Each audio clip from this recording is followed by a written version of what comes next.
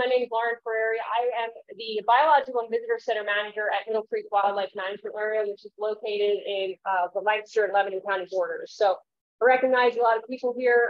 Also just started our own map station there with Dan Mummer, who spoke previously about barn owls. So pretty excited to be surrounded by so many people that are awesome. I am going to piggyback a little bit on Mercy's presentation earlier, which is awesome because I have 23 slides to get through in approximately 8 minutes. So I'm going to go as quickly as possible, but a lot of people in here have exposure to American kestrels, whether you are a volunteer, maybe you ban them yourself, maybe you have boxes or you've helped put boxes up. So they're definitely a very charismatic species that a lot of people enjoy seeing in Pennsylvania. Again, this is a lot of review, but one of 13 kestrel species in the entire world are one of the 3 falcon species that we have here in Pennsylvania. Variety of things for their diet, as Mercy kind of talked about, and there's their range. But really looking at their habitat needs, including open grass or open landscape, grassland fields, they also perch sites, nesting cavities, and of course food. But one of the main things that all of us continue to look at here today with a lot of species is the decline in American kestrels is following trends of a lot of other critical species and grassland species specifically. So you can see here that the declines are pretty much continual throughout the North America. And Mercy covered a lot of these reasons for decline, some of which some of which we can maybe help a little bit easier than others. What I'm really going to focus on today is what the Game Commission has done since 2015, when the American kestrel was actually added to the State Wildlife Action Plan. Every state agency, in this case, the Game Commission for Pennsylvania, is in charge of coming up with a wildlife action plan in order to receive grant funds from the federal government. And these are species of concern that we hope that we can give our special attention to. Most of them are non-game species because that's where we see a lot of the declines happening. A lot of species that are considered game species are doing okay, but some of them could be still indicator species. But the kestrel in this case, unfortunately joined the ranks of the action plan in 2015, which allowed Dan and I to really, focus a little bit more time and attention on them. So if you're familiar with the Wildlife Action Plan, you can look it up online. But the kestrel is one of the critters that is on there, and Lauren Goodrich from Hawk Mountain Sanctuary, which are some folks here from Hawk Mountain today, put this together. They've obviously been a huge advocate for raptor research, including kestrel. So in the Southeast region, some of the things we really wanted to focus on, just at a very grassroots level, was increasing those nesting cavities. That's like the #1 thing we know we can do to hopefully help them. Snags or dead trees are one of the limiting factors on the landscape. Usually if you're a landowner, you don't want dead trees on your property. So that's one thing you can increase. We hope to increase nesting success across the area, engage with the public, and hopefully partner with broader research programs like Hawk Mountain. Specifically in the Southeast, where that red ring is, we really wanted to focus on game lands within the Southeast that have heavy grassland components, other public land and proper habitat that might have connectivity to other sites, and of course, private land, since a lot of the Southeast is privately owned. So this is just a brief overview of 2022. I'll get to kind of historical information to now, but this is where we're at now. In the Southeast, we've installed 365 total boxes. Of those, 117 are active. And right down there, the private property and different game lands are there. The one areas are state game lands. So you can see there's clusters in those areas. And that's where we have a lot of our most heavily active sites.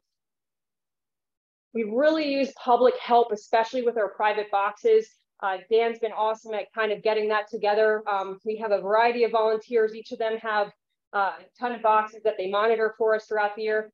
Over 300 boxes. There is no way between Dan and I that we would be able to do that by ourselves. So we really heavily rely on volunteers to help us with that. But just some cute photos. I know everybody likes the photos here. So we wait till they're around 14 to 25 days of age till we can ban them. You can see the male and the female there on the left picture.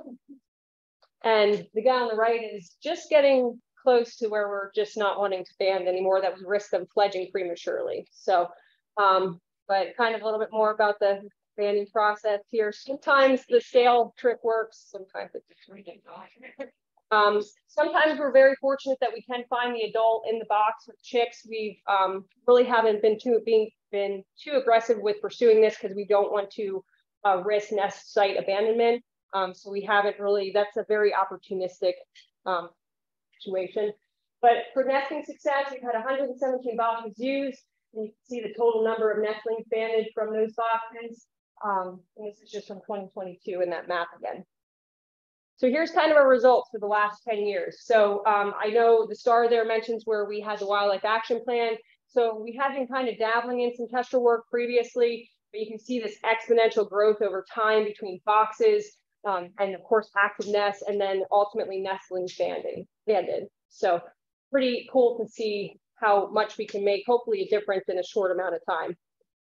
But the title of the talk is Teamwork Makes the Dream Work. And this is just a brief example of all the things that have really come together to help us put those boxes on the landscape. The Game Commission is state funded. Of course, we can help take care of our own state game lands, but we wouldn't have been able to really put the boxes on the private lands without the help of these other organizations, local bird clubs, different school groups, and of course, Eagle Scout projects. So a big thank you to all those folks that assisted with that.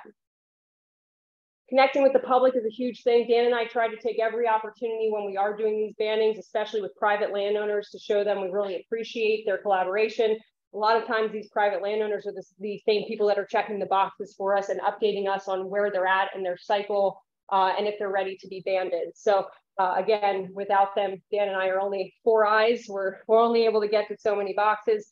And I had to put in a little plug for Wildlife on Wi-Fi. If any of you are educational folks that like to share information with younger people or just the general public, definitely check out the Wildlife on Wi-Fi Hub. Our first from the field experience was actually on barn owls and kestrel banding. So it was a little longer. It was right at the turn of when it was like May after COVID happened, and we really wanted to start getting out in the field to show people what we were doing.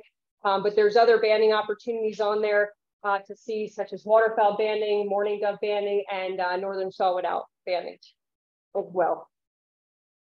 I won't go too heavy into this because Mercy covered some awesome stuff earlier, but really on the backside of this, we want to start looking at more questions, and we hope our collaborations and the guidance from Hawk Mountain specifically will really help us determine what else we can do as a state agency to see how we can continually increase nesting opportunities and hopefully the success of these raptors. Specifically habitat speaking is what we're really interested in.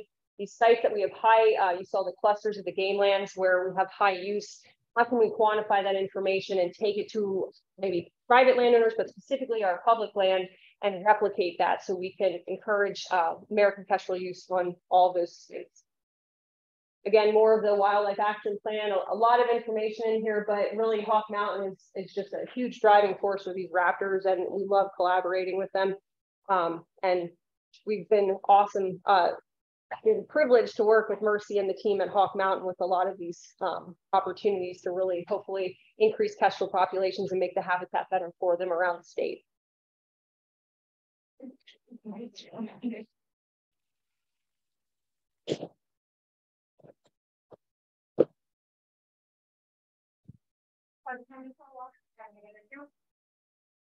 know you got your kestrel questions answered previously.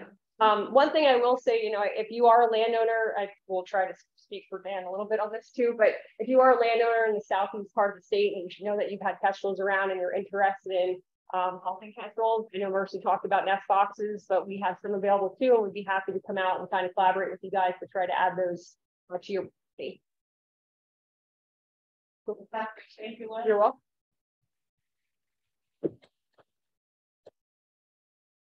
Next, please welcome Phyllis Gichuru, who are Chancellor Service Associate at Virginia Tech. And we coming on 551, that the service slide on the side, having the final script for the question that preserve. Hi, my name is Phyllis, and I work with Virginia Tech. Specifically, I'm dabbling in mammals.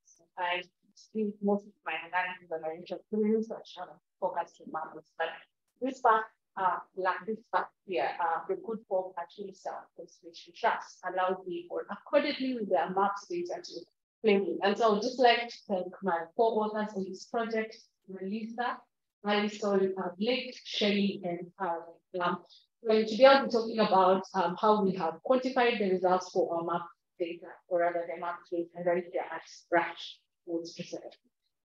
So considering we all know this, we've had this a couple of times, there's one in co-breeding birds that have been lost since the 1970s, and more specifically, this is translating to about 170 million eastern forest birds, as well as 2.5 billion migratory birds. And so it's very important to quantify vital rate, but also productivity and survival for most of these species, just so we can be able to implement management practices that will help with these birds that are declining in numbers.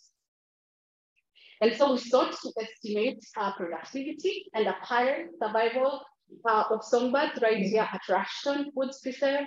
And we did this using maps data. So where you are, this is Rushton Woods Preserve, and it is located in southeastern Pennsylvania, and more specifically between two major migratory routes.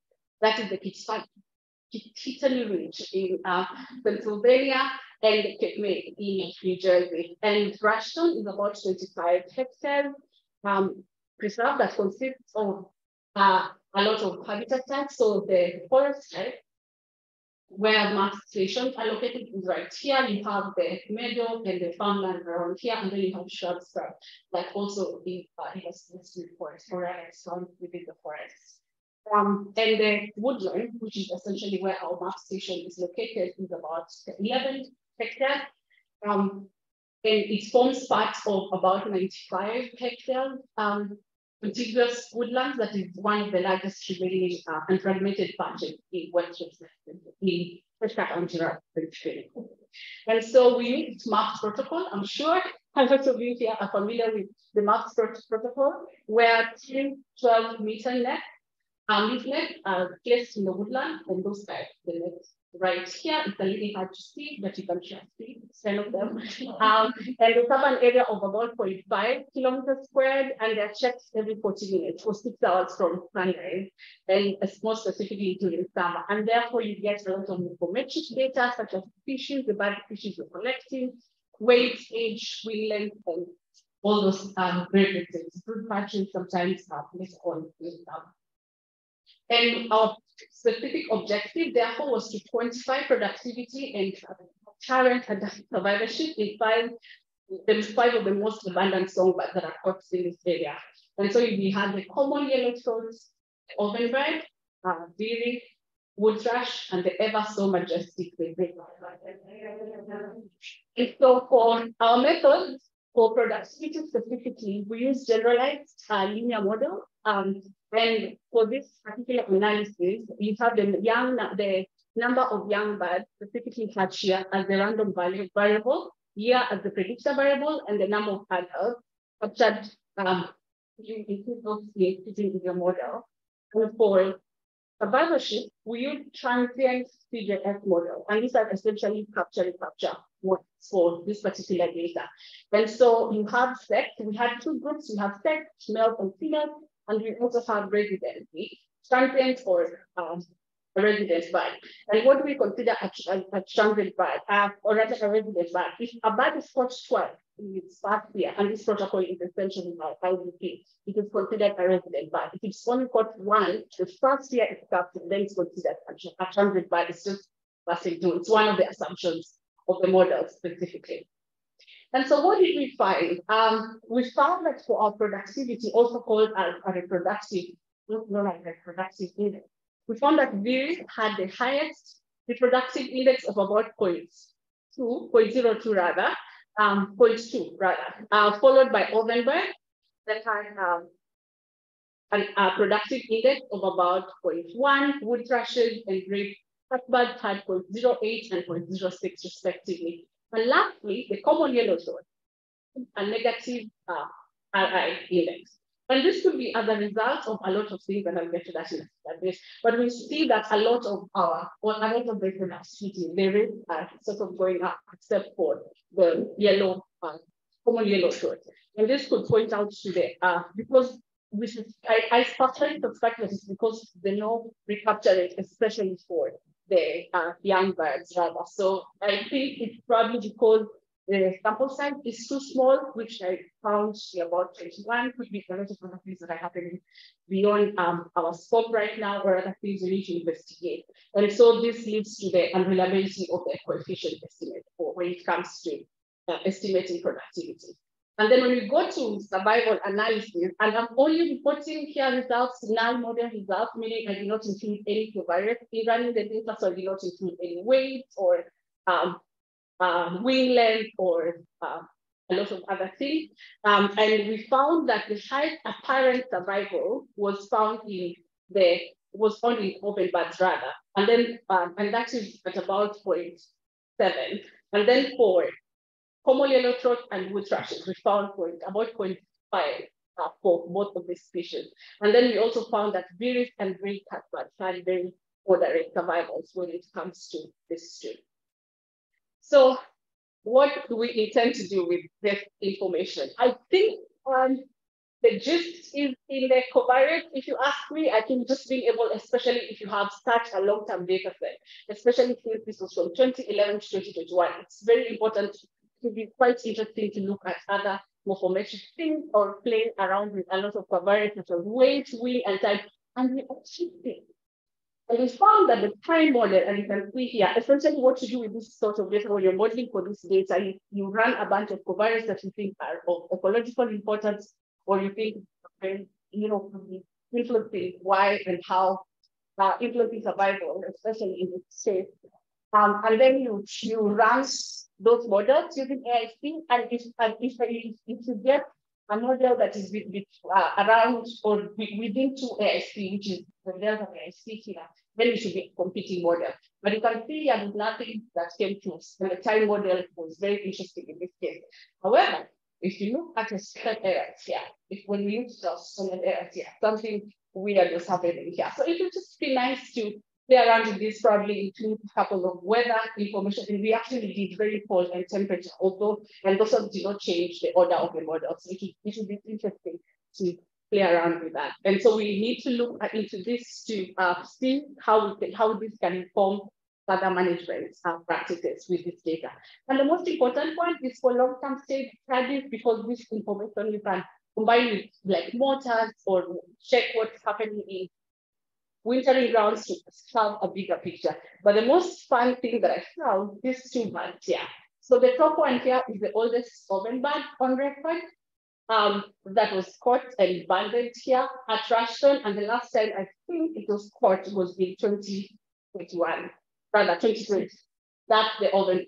And then this Viri is the second oldest on record, like 12 years old. And it was last caught right here at Rushton. So I think this, at the end of the day, is quite the interesting part. It's good to do the science, but also, having an attachment to birds and seeing them thrive is also quite interesting.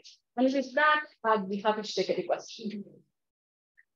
Added the reproduction was in the birds here. I would love to say that. I didn't get a chance to look at that when I was there, especially around that's it. Other thing. Next up is Johannes Nelson from the University of Pennsylvania, who will tell us about bioelectric learning for conservation. Hi everybody. So for just a little background on how I got into this, 2 years I was thinking myself, I'm already really into birds, hopelessly thinking of science fiction. A lot of the board games I have at home are so complicated that no one will play them with me. So what could I add to this list of qualities that could possibly make my family and friends think I'm an even bigger board? And I'm trying to get really obsessed with programming and using machine learning to parse audio for bird song. The real reason I got into this is just kind of like a deep love with bird song itself. When I got into birds, the thing that really kind of pushed me down the rabbit hole even more was listening. And I realized I've kind of taken soundscapes for granted. So studying bioacoustics gave me an excuse to kind of formalize this love, and it turned out to be a pretty incredible field. So for those of you who don't know, sound acoustic monitoring involves monitoring wildlife, but You can cover small areas with a few units, or you can cover entire landscapes. There's some studies I know about to use thousands of these across entire mountain ranges. And you set them to record at predetermined schedules. I can't talk about all of these, but like in the next step. Some major advantages are by increasing your number of recorders, the length of your recordings, and the number of days you deploy them. You have a lot of control over your seasonal temporal coverage. This also in turn increases your detection rate for rare or big species. And what it comes down to is kind of just for a lot lower effort, you get a lot more data. And for a long time, this was actually kind of a weakness because historically there was nothing you could do with all that. You can collect 1,000 hours, but if you can't listen to 1,000 hours, no one actually can. You just collected a bunch of noise. So being able to automate the process of looking through that is really important. And just in the last couple of years, the automated processes have become enough that the floodgates can open. And this is like a really vital way to study wildlife populations. So in the general passive acoustic monitoring program, you've got 3 phases. Your first phase is the swimming questions and study design. Your third phase is, gathering your metrics and hopefully informing some sort of conservation action. Phase 2, which is what I want to focus on, is when you're digging through that massive audio set for the signals of interest. This almost always involves turning the audio into a visual representation called a spectrogram, which you're probably all familiar with. This is important because people can look at this more easily, but also the models that we have that are best at doing this are actually image classification models. So by turning the sound into a picture, we can leverage the power of these deep learning artificial intelligence models. So in a perfect world, all the birds would take turns when they sing. Sing right directly into a recorder. There wouldn't be any wind or rain, and they would sing that like one version of the song that you know. So it's definitely not. In the real world, though, we all know that soundscapes are pretty messy places, and especially during the breeding season, there's a lot of sounds. There's wind, rain, dog barking. So the challenge of going through this, like if you have thousands of hours of audio, you actually have thousands of hours of pictures that you need a model to be able to pick up. So your options for doing that are obviously manual annotation, but that takes way too long. And that will just limit your capacity to actually record and take advantage of passive monitoring sort of strength, which is scale. There's some other things I don't really have time to get into, but they're a little complicated. Is where the field that to be. And that means image classification. And it uses models called neural networks that are inspired by the architecture of the human brain. And it's kind of cracked the case. So when I was practicing this, my wife told me, quote, "You need to chill out on this slide." But I really love thinking about how these models work and building them and talking about how they work. So if you find me later, I'd be happy to. But I'm going to chill out on this slide. I think the thing that they're really powerful because in the first part of the model, they actually automatically extract features that the model finds relevant for classification tasks before actually doing a classification. Whereas other ways of doing it, you have to kind of manually engineer and extract those features, and you are kind of guessing. The computer knows. Does anyone know what these songs are? It's a cardinal. That's why that's I believe that's. And this classification is really powerful, so you can see how if you have a high degree stereotype sequence, it's actually not that hard for a computer model to be able to pick these apart. And for really common words that are highly represented in the data sets online, like the Xenocanto and the Macau library, it's if you have to train the models yourself, studying like this would actually be prohibitively technical, and it takes a long time and a lot of people to train them. This model is like BirdNet, but are getting easier to use, and you can start them and using that scale now. There's really no reason not to use this more. I use BirdNet in a lot of my studies, but I find that for certain species, it doesn't perform quite as well. And in that case, you can go in and create your own models to species. Some metrics you can come up with really easily are species diversity, how it varies across landscape. I find that. So next, okay, so then I'll take a little time. So I think I'll note here that like you're never fully just taking the models like word face value. I think there's something offered Merlin, called barking dog, and one turkey. So like you have to very like automated process with some real stringent protocols for validation. I didn't validate all 80,000 swamp spread detections because I'm pretty sure that it was probably this one is like. But I validated a subset to get an idea for like one's for net prep, one's at long, one's confidence there. But then for like stranger detections, like red woodpeckers or Kentucky warblers, you can go in and actually validate all of those. And instead of going through 1,000 hours to find those, you have to only 60 minutes. Occupancy modeling is another really powerful way that you can use acoustic data. It's based off presence absence data alone. And for studying cryptic birds, like one of my projects, I was looking at the Virginia rail. Occupancy modeling is great because it accounts for inverse detection. So just because one of my reporters didn't hear a rail doesn't necessarily mean the rail wasn't there. It just means that either it wasn't there or I didn't hear it. So by using occupancy models are great. Boundary frequencies are also really cool. This is not the national study I did. 100 beings together for this presentation, and I heard of the bioacoustic index and how that maps with species diversity, which is the implications of this. You could kind of do rapid ecological assessments just with soundscape data alone. This is completely species agnostic. It's just a calculation that lists bonds and occupy. The holy grail of acoustic monitoring is being able to figure out how many birds are actually there, and there's a lot of really cool ways. Again, I'd love to talk more about them. What it comes down to is trying to figure out something about the individuals in the reporting, and there are a lot of ways that people have done this successfully. So some projects that I'm working on now, I guess I'll just talk about one.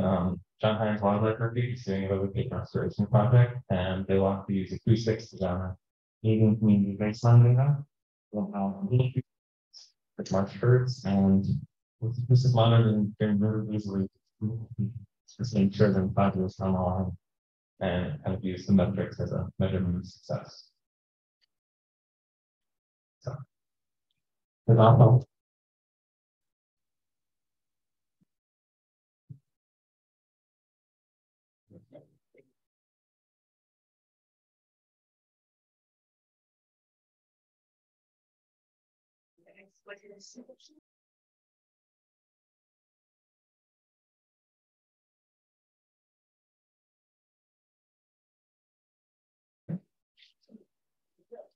yeah, that's work. Okay, so you can use Birdman, you can have a class one species. It will still give you like 10,000 detections, of which only maybe a couple hundred will be correct. Okay. But that still changes 1,000 hours into 20 hours. Is that like an art package or something? I mean, it's really, I dabbled in this 20 years.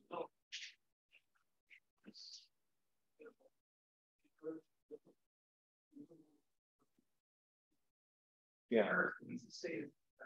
There are a lot of art packages you can use for different things. I think Python is kind of for building deep learning models is where it's at, but right now BirdNet you can actually run with just really minimal script. You can run it through Python, but it really just does it itself. It'll give you the CSV. And then you can use like whatever art package you like to then go through that CSV. Yeah. Cool. For that, the afternoon is Bracken M from Hot Sanctuary, who will tell us our new vultures. And it comes to slide only marketing and data. How will provide an insight into national everyone can hear me just fine, right? Don't need a microphone. Awesome. Hi, everyone. I'm glad I managed to make it in here. I've have a long history with Willistown. It's been putting up with me for over 12 years now, I think. Always nice to be down here seasonally. I head up Hawk Mountain Sanctuary's Farmland Raptor program that's targeting our 4 grassland species. And then I'm a co-lead on our New World Vulture project. Come up to the lookout during migration season. You'll see me up there as well. But today I'm going to try to pare down my love of vultures into a quick update on our auxiliary wing tagging project, what our findings have been so far, and how it's a phenomenal flagship approach at engaging public with research, and it's an easy introduction to a very slippery slope and a love of the species. So today, when I say New World vultures, we have some collaborations with some of our other 7 species found in the New World. But today, I'm mainly going to be talking about these 2, black vultures and turkey vultures. A lot of the talks today have been on declines, depressing trends. I'm here to say these guys are doing fantastic. Partners in Flight has an estimate of 190 million black vultures across the range. You can see they have quite an expansive range. They are equatorially centric with the densest populations through Central America and Northern South. But they've been doing a rapid range expansion, especially here in the Northeast. They are considered a near commensal species. They're more than happy to watch what we're doing and take advantage of the excess. And they had a population increase trend of about 3.4 to 3.8% annually. So that's a phenomenal growth rate, especially for a New World vulture species. Turkey vultures have the largest home range of any vulture species in the New World. They're only at 28 million estimated. Here in the East, we have a partially migratory population, which means we get to enjoy turkey vultures year round. Similar to the black vultures, they're showing up further and further north each season. As friends at Gichuru work up on the Hudson Bay, they had turkey vultures there for the first time just 2 years ago. So both species are doing very well, and they're well suited for taking advantage of things like roadkill, carcass dump, landfills, dumpster diving behind McDonald's. They know where the food's going to show up. And being a generalist species, they're willing to explore any potential food source and take advantage. So after that, why on earth are we spending time and money to study these increasing populations? So being obligate scavengers, vultures are unique in that they are the largest vertebrate scavenging species in the world. So they're an important ecological function to our ecosystem. And as sort of the end of the food chain, they're a great bioindicator of the health of the ecosystem. So anything that dies in the environment, vultures are probably going to come by and sample it, and the bioaccumulation will sort of end with that population. Last year with the HPAI outbreak, black vultures especially were hit particularly hard with large die-offs of their communal roosts. And we're currently developing some post-research at the spread of avian influenza between turkey and black vultures, because there are some disparities between the 2 populations. And then vultures were sort of overlooked. So in 1976, there was a paper published noting that their lovely habit of urohydrosis, which is where they defecate on their legs, which helps with cooling, the high uric acid content in their feces also can serve as sort of an antibacterial when you're wading around a carcass. Isn't good when you put aluminum leg bands in. So when bird banding got popular, vultures were being banded, but that ceased around 1980. And after that, there was a couple studies using wing tags, but for the most part, they went overlooked. So we have some general questions as far as what's driving the population trends. What is the distribution and land use of the species, both regionally and across the range? And also there's always the conservation concern. When you're a scavenger, anything that gets into the environment, you're gonna ingest, which means poisoning can be it's a normal problem. And at the time we started this project back in 2008, the old world vulture species were in collapse. Some of the more famous, like the white rumped, were considered so common it wasn't worth studying. There's a lot of records of they were just everywhere in India.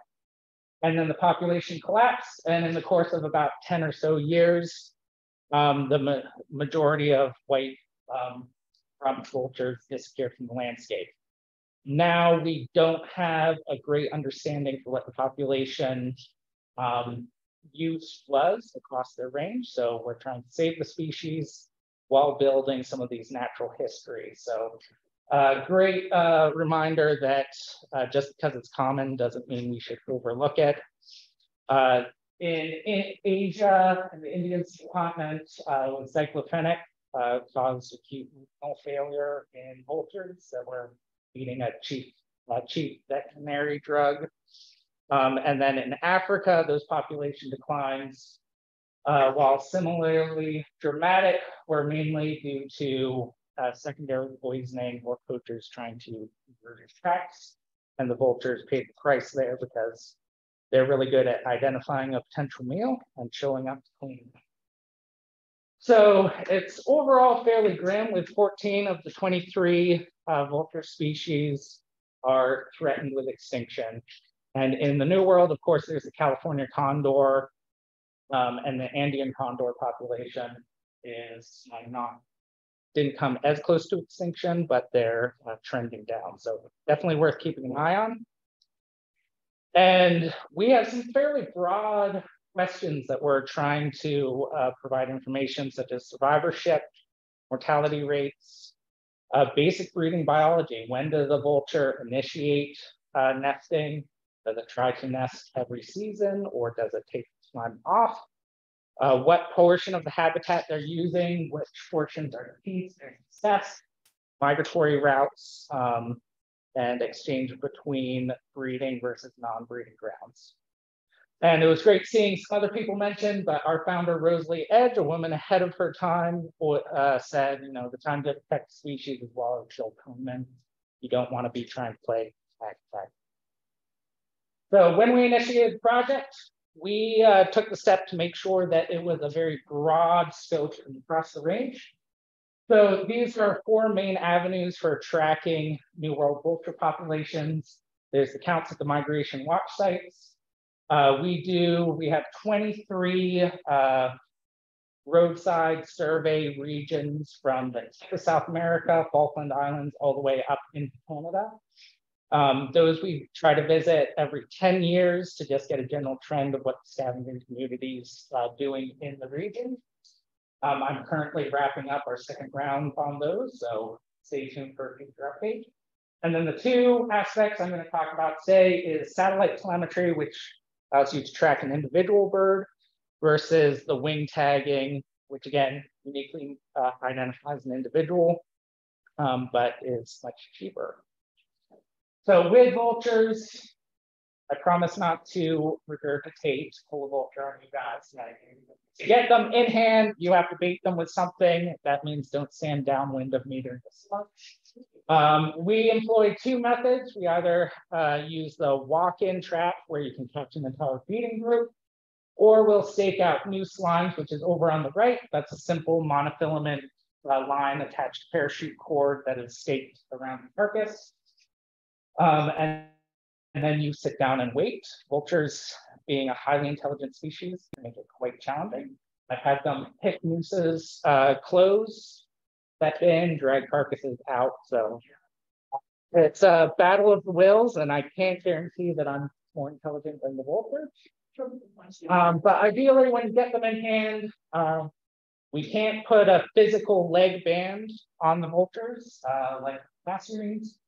So they get air banded.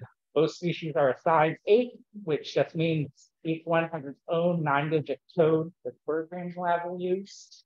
But they're identified through the wing tag. So that uniquely numbered tag is unique to the individual. Extracting them from the trap can be exciting.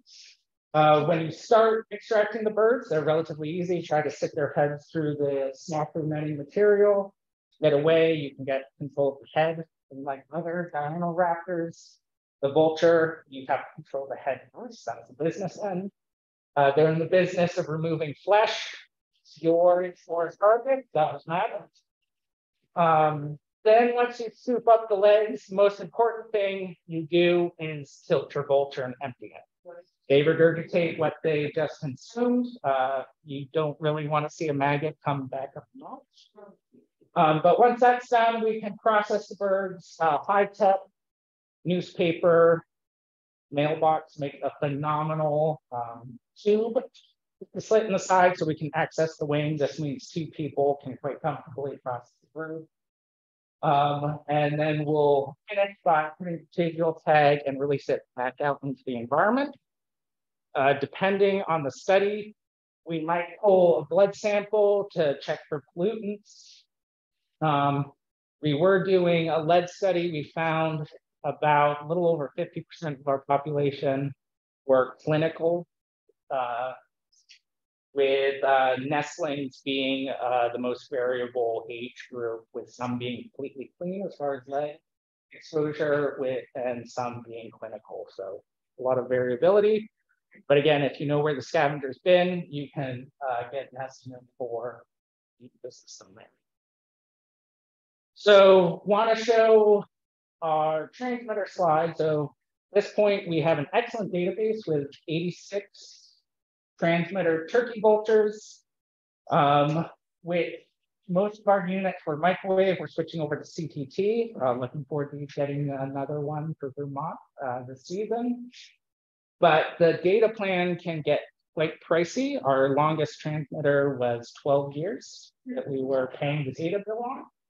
And of course, that was a non-migratory bird. So sets for local movements. But this is sort of the expanse of areas we visited, either personally or through collaborators. East Coast birds, about 50% of our population was non-migratory, which meant they spent the entire year in the rough geographic region. Some were migratory some years and non-migratory following. And then once we go across the Mississippi, all of those become obligate migrants where they move to a distinct region for the wintering period, except for our southern Arizona population. There were a couple individuals that were non-migratory. And that was tied to dairy farm carcass piles. Again, predictable, but nice coverage. Downside with transmitters is the price. So 86 individuals, you can rack up some data plans. I did bother to create a map for all of our black vulture transmitters because each individual pretty much looks like this. They spend the entire year roughly in the same geographic region. Most birds will occasionally do these sort of exploratory winter flights, especially if snow depth got above 8 inches and it stayed below 40 degrees for like 3 weeks. Most of our black vultures will move south a little bit. A lot went into Redding, presumably for the thermal benefit. But again, species back at the range map, the entire map is purple. They're considered non-migratory. So that's an intriguing question, especially given their rapid range expansion. And at the northern edge of the range, those birds disappear during the winter. So it's a cautionary tale. Hawk counts don't always like to count black vultures. It can be very challenging. They'll sail past you, headed south at altitude, and then 30 minutes later, you see the same number of individuals move back north. But it's worth keeping your eye out, and this is where the wing tug really benefits, because now we can track the individual in real time. And the great alternative is, rather than spend about $5,000 a year on data per individual, $5 gets you a wing tag this individual. You can get a lot more individually marked. And the nice thing about this is you don't have to lay your hands back on the vulture to track it as it goes about its daily business. For you songbird people, you languish in about 1.5% re-encounter rate. Raptors with their larger bodies is up at 4%. Back when we were banding turkey vultures on the leg, it was about a 6% re-encounter rate, mostly through mortality events. And then wing tagging, well, we'll get into business, but This is fantastic community engagement because when you ask someone what the vulture, everyone can expect to go out their back door. There's turkey vulture, they all know what it looks like. Fantastic for engaging school kids at the lookout. And these tags really stand out. The original model was just a livestock cattle ear tag. We switched to the soft vinyl material that has the top and the bottom wraps around the leading edge of the wing in the patagial region. We can use alcohol to clear the feathers out of the way so you can see where the veins are, stay away from the tendon at the leading edge of the wing. So you're not impacting mobility, lays flat as the bird is flying. You're landing next to no mass. And we haven't seen any negative impacts as far as other birds targeting the tag. Black vultures are a little rougher on their tags than the turkey vultures. A lot of them will pick at the material, and over the course of 4 to 5 years, suddenly the leading edge of the tag is ripped off, and eventually it'll wear and tear. But we have one bird that has a 13-year-old tag that's still legible, got a report of it back in December. So they provide you a good period of the bird's life that you're able to track it. And we're the first Google search result when you say wing tag vulture, Mountain Sanctuary pops up. I just got a report of a wing tag vulture in Peru. Closest we've tagged vultures was down in Bariloche, Argentina. So they work wherever they are in the range. So through 2021, one of our goals was to assess survivorship and whether this was working. So we're now at a little over 1,600 resighting events representing from population of 369 tagged black turkey vultures and 1,120 black vulture sightings. And you can see from the transmitters, this is for the light blue, which is turkey vultures, partially migrant species. We get a good re-encounter rate from across the area they are expected to be moving, with most of our black vulture sightings occurring much closer to the trap location. So it works as far as re-encounter rates. Then we wanted to analyze survivorship. So we use the program MARC. And it turns out turkey vultures with their larger dispersal from the trap area, we didn't have enough resighting events to actually come up with a survival rate for the hatchier and adult population. But black vultures, we definitely did. So we found that hatchier birds are about 78% survival rate compared to most raptors, where it's an estimated 70 to 80% mortality event. They're doing quite well. And then when you look at the adult population, it's 87% annual survival rate. They're doing very well. The age record from a banded black vulture was down in Louisiana, I think, and it was 25, just over 25 years. In captivity, they lived up to 40 years. So this is a long-lived species that is annually, at least typically attempting to put out offspring every season. So it's much more resilient than something like a condor where it's one offspring every couple of years. But the average resights per tag and just resighting rate. So remember, banded passerines, 1.5%.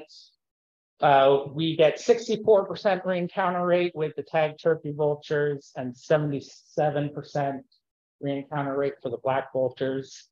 And that's just phenomenal for building a database. And again, this is species specific. You wouldn't want to put wing tags on something like an owl that's nocturnal and hiding during the day. There's no reason to do so. But for a species like vultures, especially with sunning themselves in the morning, they present the tags quite readily and they're quite comfortable around people. So it's an easy engagement to build a lot of data. And the tags are an effective means for sort of rebuilding the natural history. So again, we knew turkey vultures are partially migratory. So if you look at the mean distance from trap site, black vultures basically are homebodies.